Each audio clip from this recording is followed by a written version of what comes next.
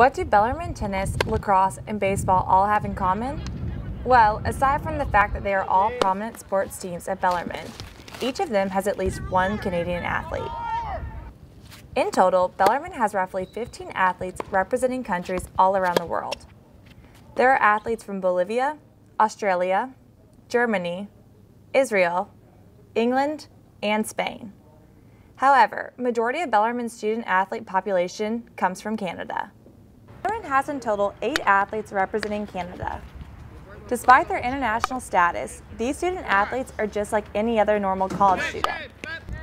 However, there are some major differences in between the two cultures. I caught up with a trio of Canadian lacrosse players who enlightened me on some of the difficulties they have being a foreigner. Money. Ours is colored and looks sweet like Monopoly, and your money is real confusing. It's all the same color. It sticks together. I just find it hard to actually get the money out, because in Canada we have coins, like loonies and toonies, and when I'm looking through all my bills in America, it's hard to decipher between dollars and 20s, so...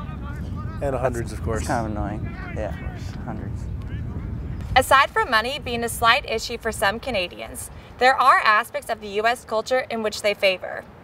I caught up with senior women's tennis player Evan Wuschuk, where she enlightened me about her big move from Winnipeg, Manitoba down to Kentucky. Well, I was first approached by a friend who had already been going here on the tennis team, and he told me to come down for a recruiting trip, so I met with the coach, and I instantly just fell in love with the campus and the team, and I really liked the atmosphere here, so that's why I decided to come to Bellarmine. Similar to Evan, after just one recruitment visit, sophomore catcher on the baseball team, Mike Beliveau, made the move from Calgary, Alberta to Kentucky to fulfill his lifelong dream of playing college baseball. He talked with me a little bit about one aspect of Bellarmine that helped ease his transition in moving abroad. I mean, I have a bunch of friends down here now, and obviously my friends back home and that kind of thing, but you know, just being on the team like this, you basically have a brotherhood. You know, these are my friends, these are my family right here. So, I mean, that has been awesome in the transition that I have made to come down to the U.S. to play ball. But yeah, they've just been a big help in regards to that. For the most part, Canadians and Americans live a pretty similar lifestyle, but apparently not everyone agrees. These 5 athletes shared with me some of the Canadian stereotypes they received when first moving to the U.S. This is what they said. Well, when I first came, some people were confused as to where Winnipeg was. They thought we had polar bears, and they thought I lived in an igloo. Someone once asked me if I celebrated Christmas or if that was just an American thing. And I also got asked if I knew what the Super Bowl was, and I do, so. Well, someone asked me when I first got here also if I had a color TV. And I said, yeah, I have color TV. Everyone has color TV. I don't know why they thought I didn't have a color TV. My roommate my freshman year, Darcy Tucker, good guy. Oh, great hockey player too. Yeah. He actually asked me if we have Christmas in Canada, so I thought that was a pretty interesting one. Just the classic, oh, do you live in an igloo? Do you have a polar bear? And the classic stupid ones that everyone asks. I think they're funny. Definitely saying A and out and about and that kind of thing.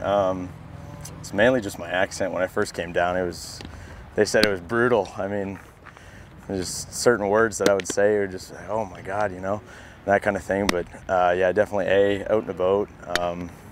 The igloo thing, living in igloos, eating blubber, that kind of thing. I mean, hockey, obviously, as well.